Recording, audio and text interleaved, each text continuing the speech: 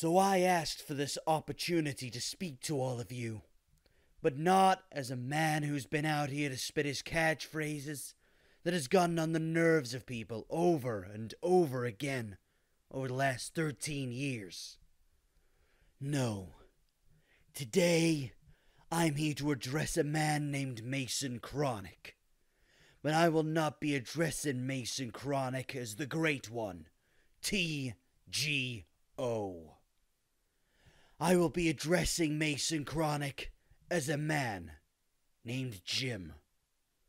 A man named Jim that first laced up his boots in the year 2007.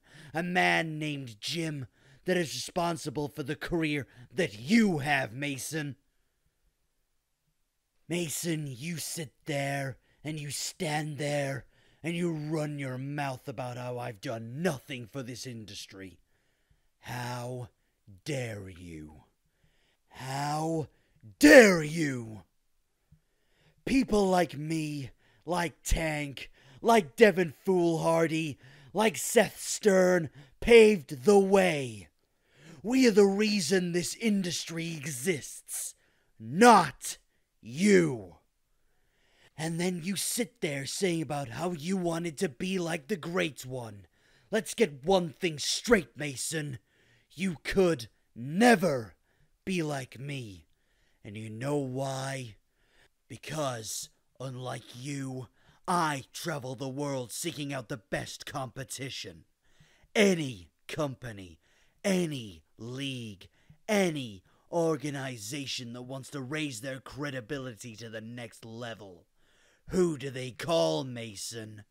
Certainly not you. They call me. I don't pull bullshit like you. And we both know what you are talking about, don't we? We both know the reason why you left the States nearly a decade ago. And that's why I came at you last summer at CAW All Stars 11. I came at you for one reason. Not because I don't like you. No. That's already been established. I don't even respect you. I don't respect the way you handle business.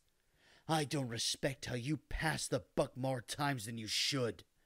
And I sure as hell don't respect how you refuse to take responsibility for anything you do. You run your mouth about history lessons, but TGO, hell, Jimmy Nitro doesn't believe in history lessons, because history is dictated by those who want to serve you some of that bullshit. What I deal in is reality, and reality is my actions do the talking for me. Yeah, I run my mouth, but I do get in your head, Mason. And it's clear I've been in your head for a long time. And by the time I step in the ring with someone after I run my mouth, I've already won. And the fact is, Mason, I've already beaten you. And when I speak, I tell the truth.